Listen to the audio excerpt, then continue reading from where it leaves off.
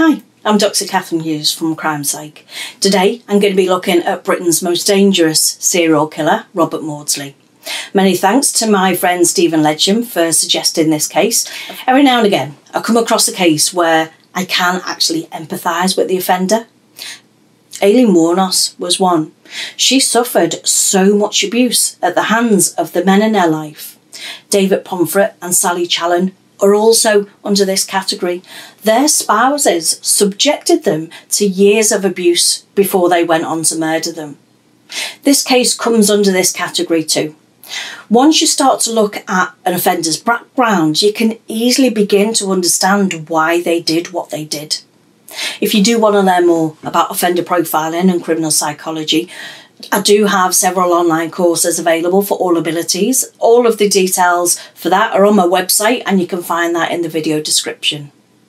If you do want to support me on Patreon, I would very much appreciate it. You get access to exclusive information and subscription starts from just the price of a cup of coffee. As I have said in previous videos that I've done, being subjected to abuse isn't a reason to murder someone. It can help us to understand why they did it though. However, there are thousands of people who've also been abused, beaten, neglected, and they never go on to commit a crime themselves.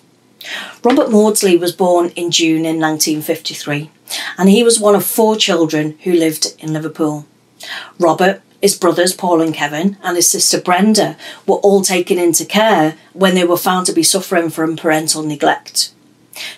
The children were placed into Nazareth House, which is a Catholic orphanage in Crosby, and that's run by nuns. The 4 children were very close to each other. Their parents would occasionally visit them, but as the youngest, Robert didn't really know them. The children lived at the orphanage for 9 years. Then their parents, George and Jean, gave birth to a 5th child. They took the children then from the orphanage to live with them in Toxteth. And that was the start of a horrific campaign of physical abuse towards them. They went on to have 7 more children, having 12 in total.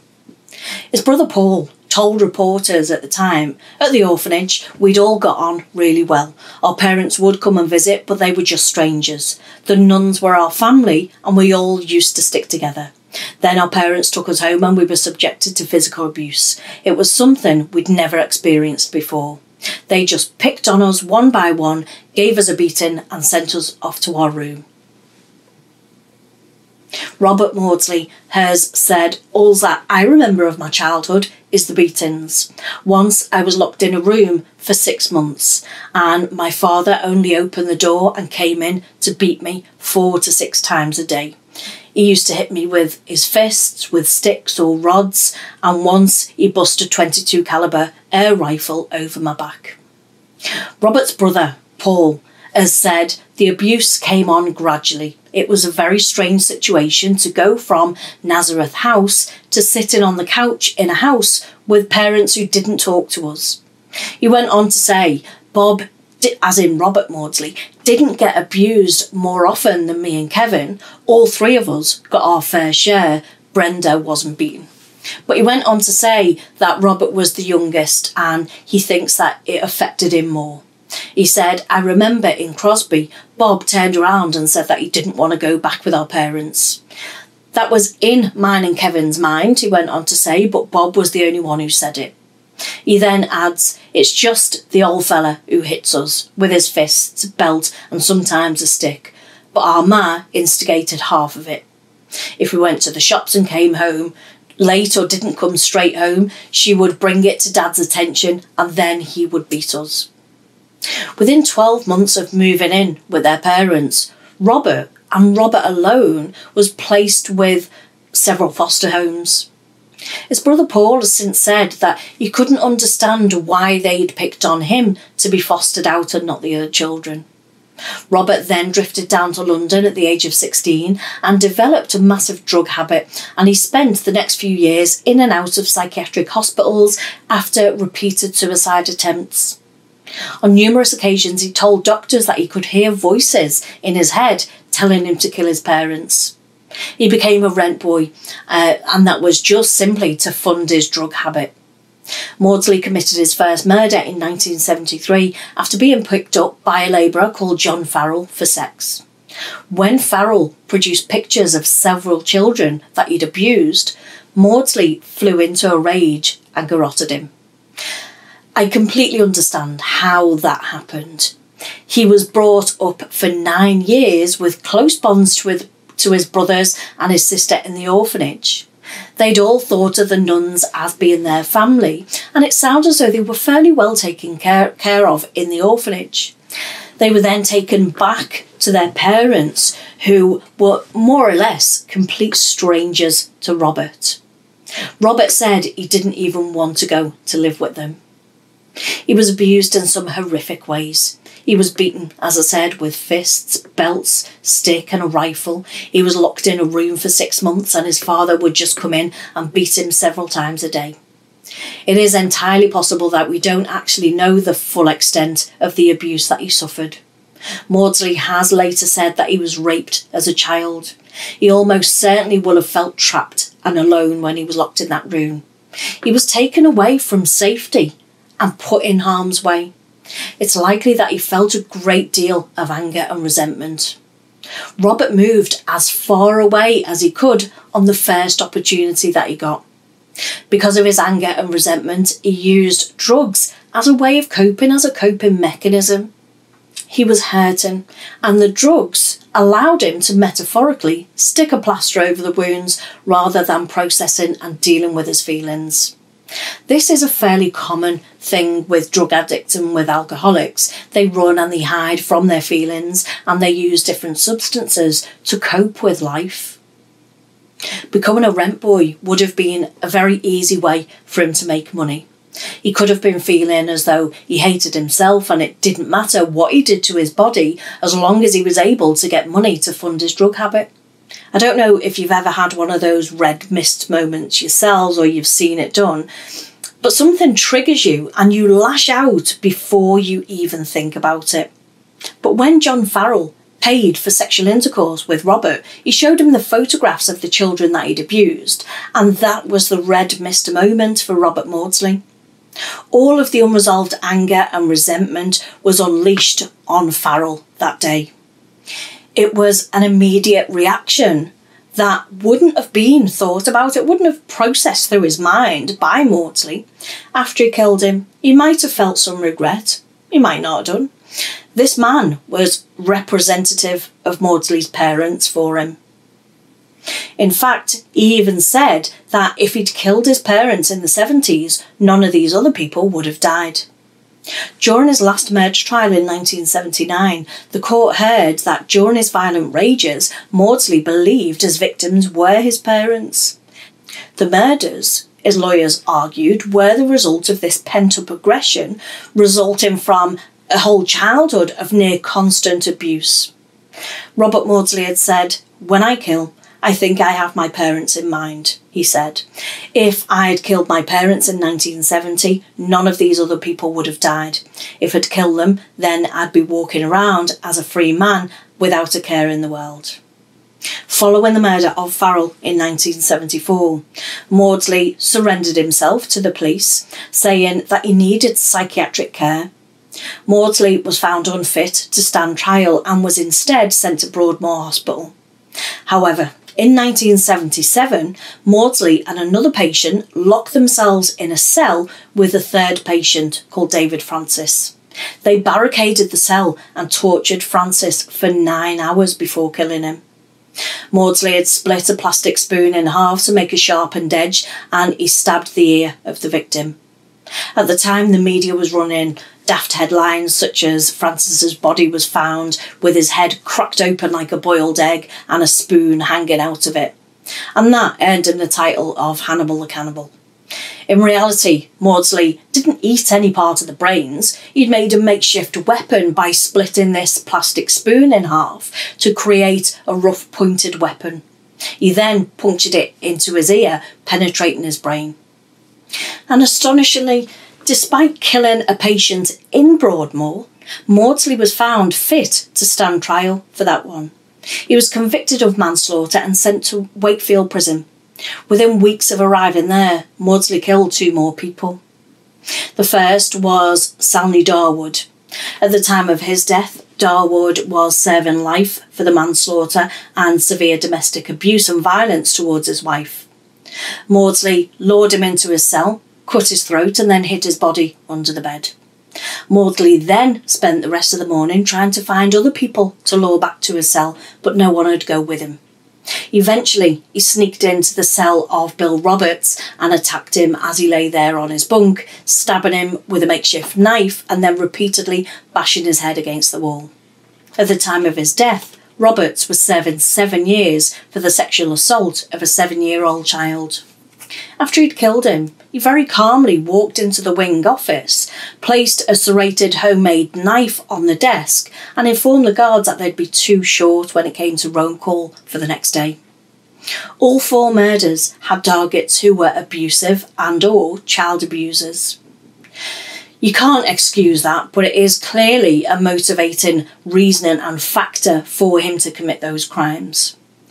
Maudsley is officially classified as Britain's most dangerous prisoner, and he's said to be a man who represents such a high risk to those around him that he spent the past quarter of a century in virtual solitary confinement. With no prospect of ever being released, he'll remain in prison in isolation until the day that he dies.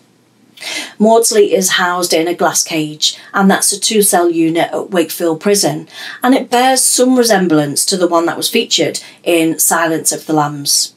It was built for Maudsley in 1983, and that was 7 years before that film was released. It has large bulletproof windows through which the inmate can be observed. The only furnishings are a table and a chair, and they're both made of compressed cardboard. The lavatory and the sink are both bolted to the floor, whilst the bed is a concrete slab with a thin mattress on it. A steel door opens into a small cage within the cell, encased in thick perspex, with a very small slot at the bottom through which the guards would pass in food and other items. He remains in that cell for 23 hours a day. During his daily hour of exercise, he's escorted onto the yard by 6 prison officers. He isn't allowed contact with any of the other inmates. This is quite remarkable, really. I've covered so many different types of cases, and they have horrific cases of abuse and murder. But no other prisoner that I've came across has been subjected to the same level of imprisonment as Robert Maudsley. Beverly Allick killed babies and children, and she still mixes with others. Robert Fitzgerald murdered Richard Huckle in prison, but he's allowed to mix with other prisoners. None of these other people are confined to solitary.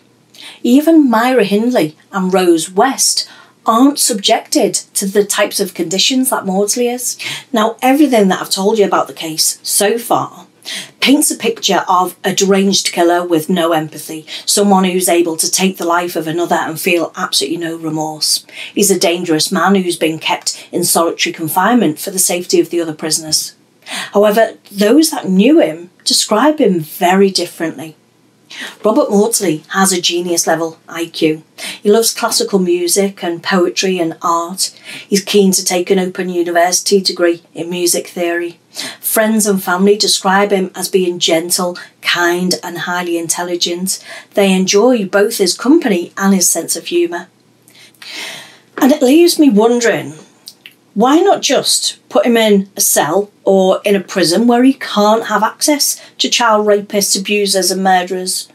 I think the best way I can sum up this case is to say this. This wasn't a grown man acting out aggressively without reason. He's a frightened little boy in a man's body. He went from a safe place to where he was feeling happy, and he was made to live with people that he didn't know and who would lock him up, hit him, abuse him and rape him.